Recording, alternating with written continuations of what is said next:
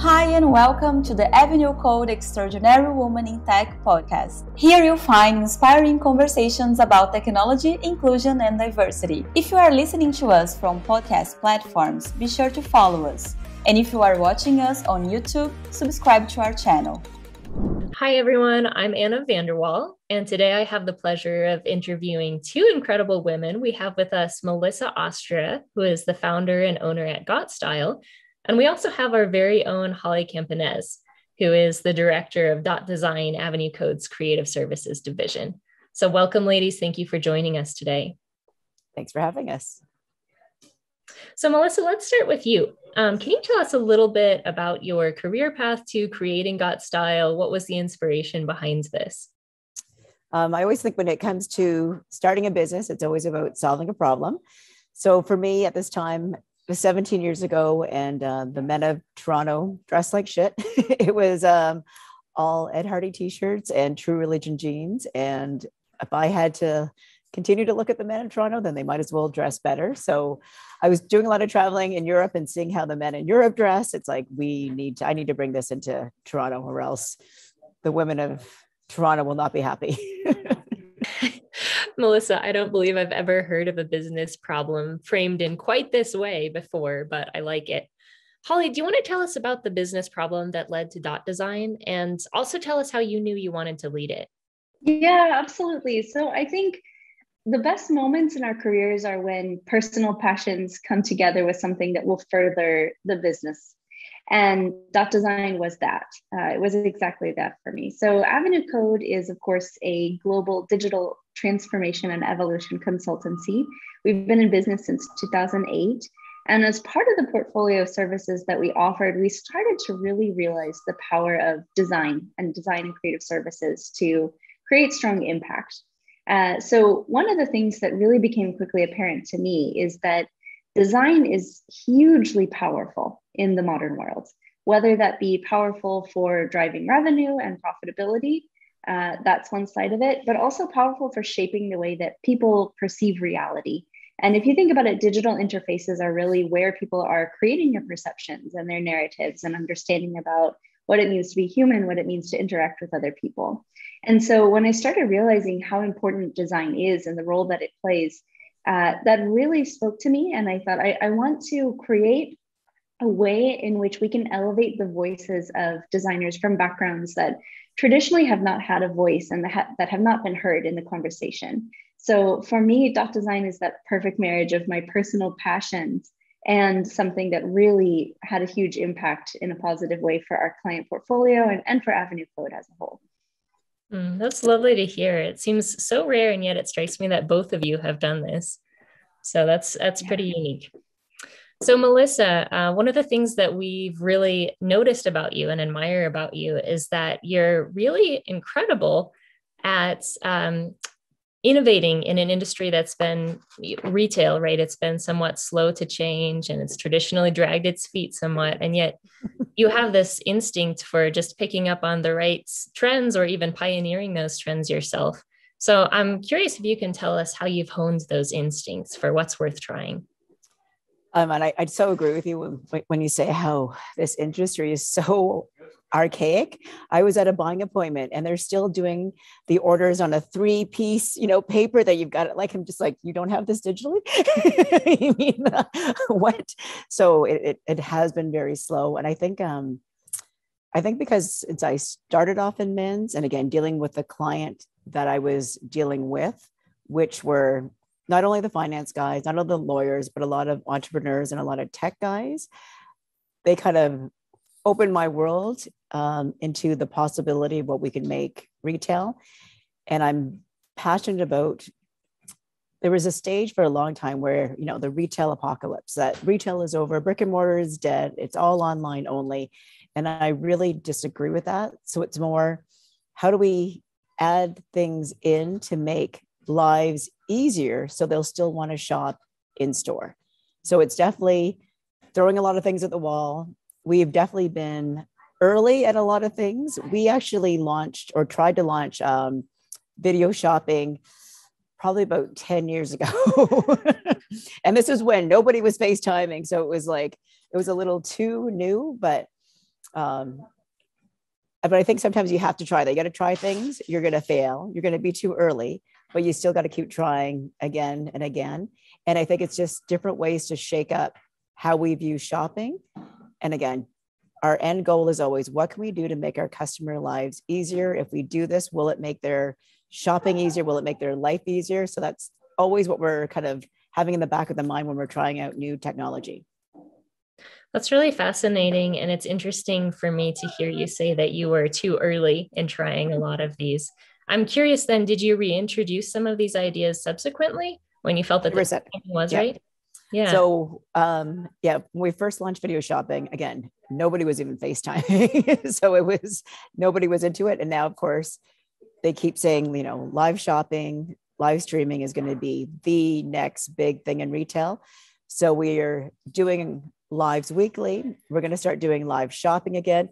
We actually did during COVID, during lockdown, the first lockdown, we did a live shopping event on Boxing Day. So in Canada, Boxing Day is bigger than Black Friday.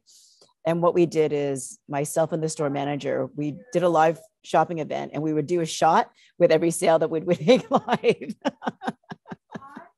So it was a great way to get people engaged because they wanted to see how drunk they could get us. That is hilarious.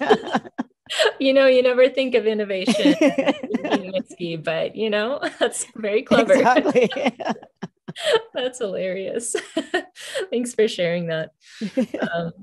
So Holly, I'm curious for you too. You're kind of in a similar position, but in a way it's completely inverted, right? Because you're really pioneering a lot of emerging technologies in a very new industry. So for you, I'm curious about how you and your team are defining where to build. That's a great question, but I think the first thing I need to say is, Melissa, have I mentioned that I want to come work with you? But I think what's so great about that story is it speaks to innovation isn't necessarily trying to change people. It's just trying to speak to what's always been there, what it means to be human in new ways, and finding new ways to bring that out and kind of shine up different facets of it. So I think for my line of work, we have to walk a really fine line between what the end user or the consumer or the participant actually needs and wants versus what stakeholders are willing to invest in, which is not always the same thing. And there's a good bit of trial and error. There's a good bit of feeling it out, of testing. Sometimes you might be too early for something, as Melissa was sharing. Sometimes you might be too late. You're just hopping on a bandwagon and the users aren't into it anymore because it's not this shiny new emerging thing. But I think for us, for our role as consultants, it's about conciliating what we know from the market, what we know that users are actually responding well to, what has brought great results for people in similar industries, and then conciliating that with what are the stakeholders' goals. And there's a handful of times that we've had to really just have an honest conversation with a prospective client and say, I think you're doing this to do it, and I don't think it's going to bring the results that you are hoping to have. So the number one thing that I would say to anybody building or exploring or working in the world of emerging technology is get really clear on what you want to accomplish and who is it for. Because without knowing answers to those two questions, you can spend a lot of time and money and not really have a whole lot to show for it. So it's thinking about where to build with the user in mind that really makes the world of difference. So it sounds like you're almost educating the clients as you go.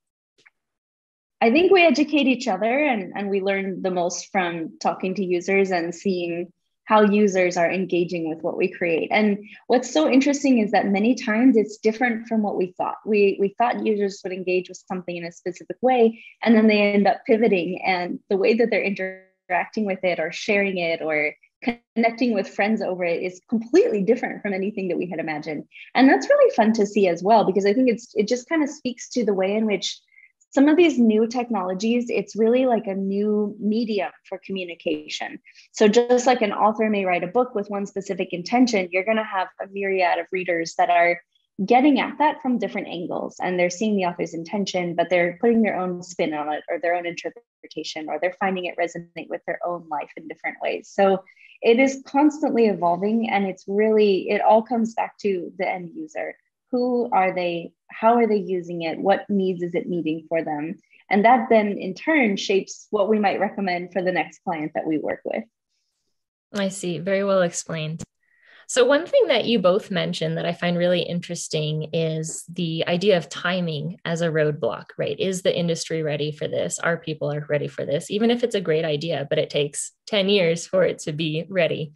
So Melissa, we'll start with you. I'm curious, what are your thoughts on the biggest roadblocks that you see to innovation in retail? I think because we think technology should be an immediate adaptation.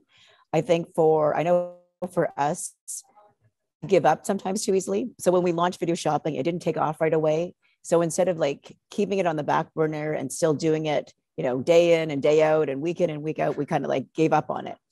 So I think that's one thing that we have to be cautious of, like even with what's happening with NFTs, like that's something that I agree with Holly said. It's something right now, but it's going to be something completely different in a couple of months from now.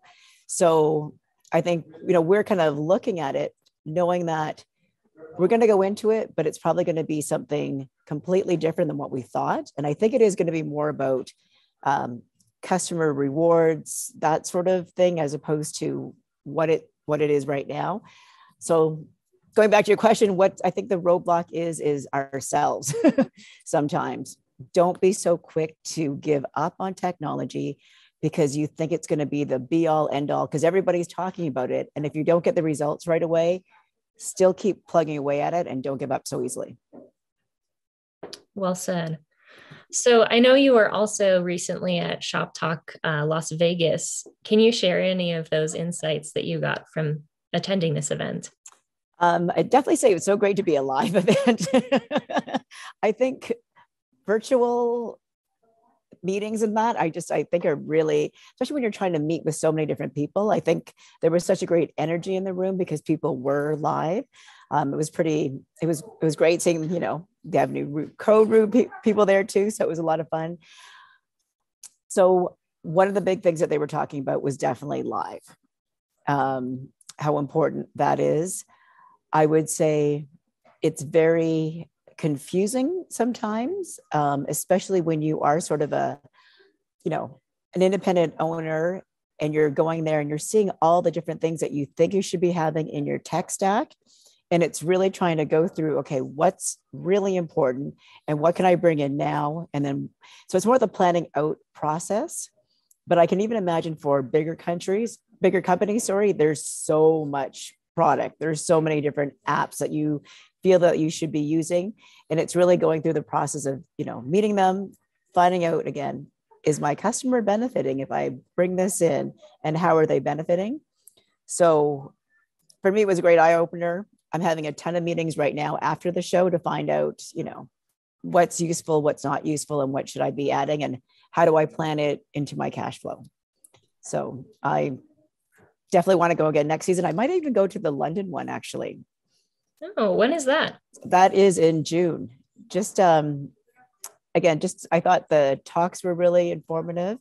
And I think we're at a point after 2 years of kind of, even though we were adding a lot of technology during those 2 years of COVID, I think we're just on a bigger push even more, because now we see what can happen with technology adding to our business. Like for me, I always thought I had to grow by adding in another store. Now it's like, I don't think I have to add in another store. I can just grow digitally. So now I want to go all into that.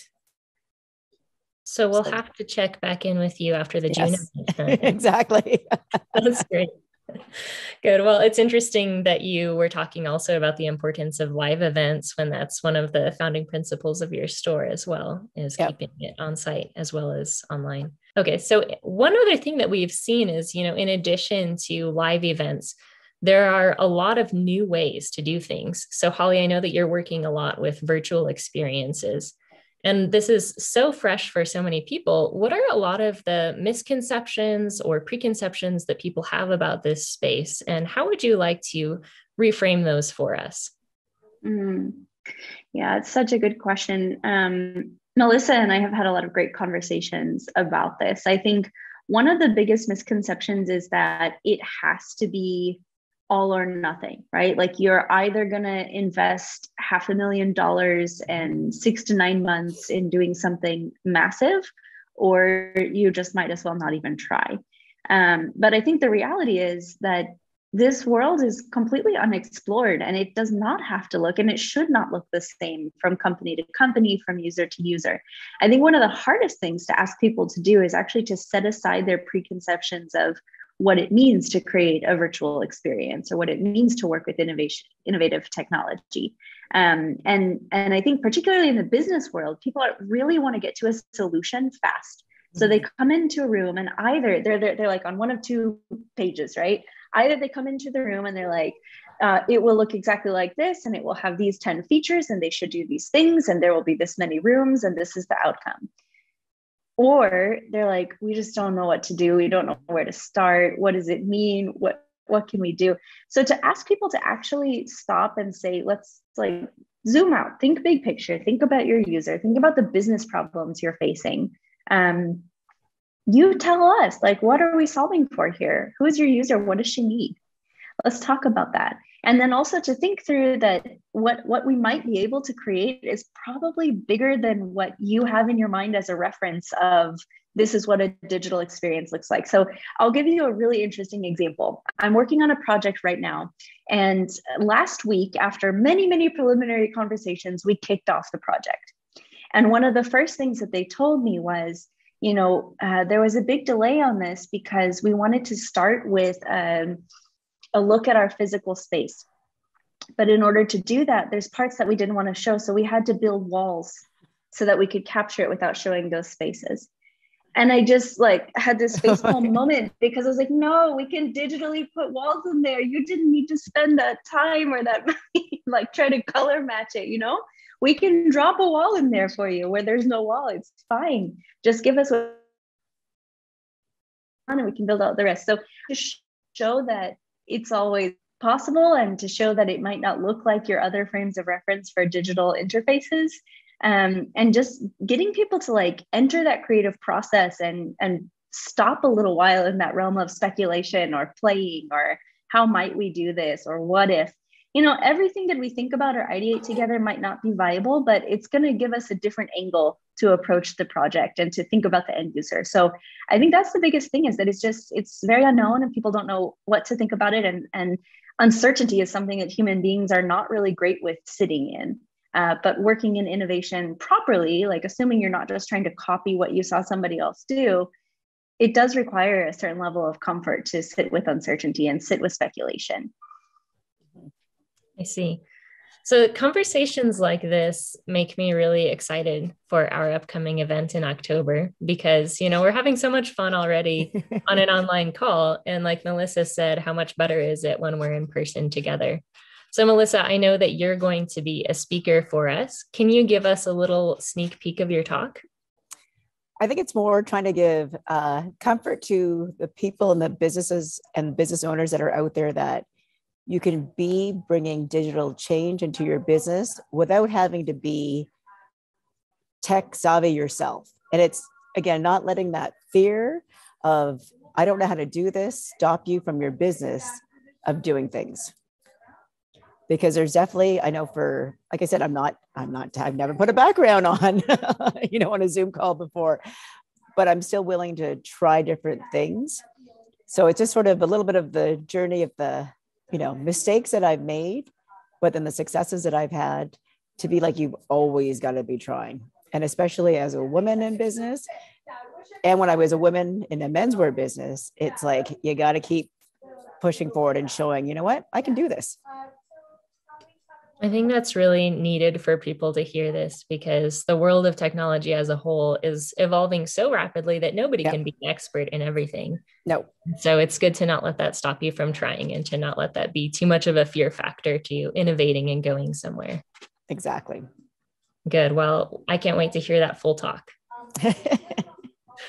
And Holly, I know that you have also hosted several of our webinars, our online live events. So I'm curious for you, how do you anticipate that translating to our live events? And what are you most looking forward to? Oh my gosh. Well, I think at the beginning of this conversation, you said, Anna, that you feel like it's very rare and unusual when you meet someone that gets to bring their passion into what they do for a living. And I think EWiT for me has been one big eye-opening, that there are so many incredibly talented women that are pursuing their passions and that are very successful in the process. And it's the highlight of my day, of my week, of my month, when we get to have these kinds of conversations. And I come away every time just feeling so inspired. And, like meeting Melissa in person last fall was incredible. I just felt like, oh my God, this is the coolest woman. I want her to be my big sister. Like, please adopt me, Melissa. But you get that sense of like who people are in a richer way, in a deeper way. And these conversations are already so rewarding that I just can't wait to put physical faces to names. Yep. and like share a hug or share a meal together and relate in that sense, because I am constantly so inspired by all the women that we get to talk to. And like the thought of having everybody under one roof is a little bit mind-blowing. I just can't wait. I can't wait. I totally agree with that, because we've been, we've done virtuals with everybody. We've kind of, we had a few dinners in Toronto. So I think it's just leading up to it that when we see each other in person again, it's going to be one big party. Yes, absolutely. Absolutely. Yeah. And I think it's interesting too, to note the fact that, you've both talked a lot about how innovation is all centered around a real problem, and the real problem, to know what that is, to know what people need, you have to know your users. And I think it's just interesting to come full circle again and say that for us as leaders, as innovators, we need to be together, because relationship is really at the heart of what inspires us to do the work that we do every day. So I'm really looking forward to it as well. And I know, I'm really excited too. I wanted to ask this question, and I wasn't sure if we'd have time for it, but I want to ask you both, who is a woman who inspires you? Besides Melissa. Besides Holly? I don't know. You can talk about each other in the third person. Honestly, it's very, oh, go ahead, Melissa. Well, I just want to say that ever since sort of when I was first approached to be on the first podcast and meeting some of the women from this group, because I think you, as an entrepreneur, you are in a bubble all the time, because you don't want to talk about any problems that you're having with your friends, because everything always has to be perfect and everything's got to be good. So I definitely think the work that Avenue is doing is great, bringing all these women together. And I've definitely met some great women that I'm just like, wow, I'm really like, it's exactly what Holly's saying. Like, you're meeting women that are like, wow, I can't believe what you're doing. Like, it's really impressive. And I think as women entrepreneurs, we really need more and more role models all the time. And I think this is something that this is going to do as well.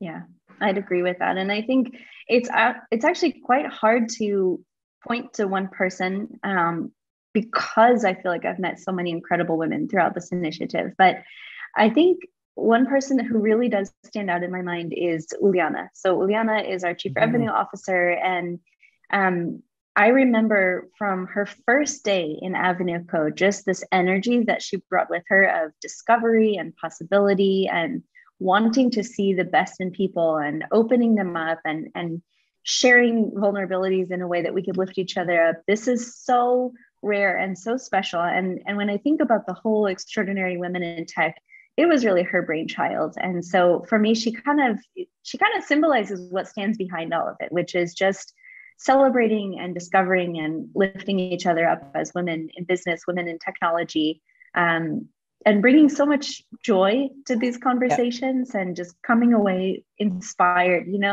She's this incredible woman. She's beautiful. She has her own successful business. She's a mother, she's a wife, she's an incredible employee. And I've never once felt cattiness from her. I've never once felt like a sense of competition. She just is really genuinely wanting to lift people up. And I think that's so special. It's so priceless. So I'd have to choose Uliana as the woman who inspires me. That's very true. And I've experienced this as well every time I'm with Uliana. Yeah. I just saw her in Toronto, actually, just briefly when they were in town. last But week, like, right? again, they were doing they were doing another amazing dinner, bringing another group of amazing women in. So, and then doing interviews as well too. So I think this the way that you guys go about their business. It's nobody's really doing that because everyone's just wanting your business without really getting to know who or what your business is. Yeah. So I do think it's something different that Avenue Code does do. Well, thank you, Melissa, for that. We're just going to have to bring in your idea of shots, and then we'll have. Okay. Well, that's happening in San Francisco. You know that. Yeah, so come join us in San Francisco. It's going to be a fun time. Yep. Well, Melissa and Holly, thank you so much for joining us today. And I can't wait to see you at the conference in October. And thanks to everybody who tuned in as well. We'll see you on the next episode of the Avenue Code Spotlight Series podcast. And in the meantime, be sure to check out our other interviews with the same series on our blog at avenuecode.com. You can also check out other conversations like this on YouTube at Extraordinary Women in Tech. Thank you. Thanks to everyone who tuned in. See you in the next episode of the Avenue Code Extraordinary Women in Tech podcast. Be sure to check out the interviews from the same series on our blog at avenuecode.com. See ya!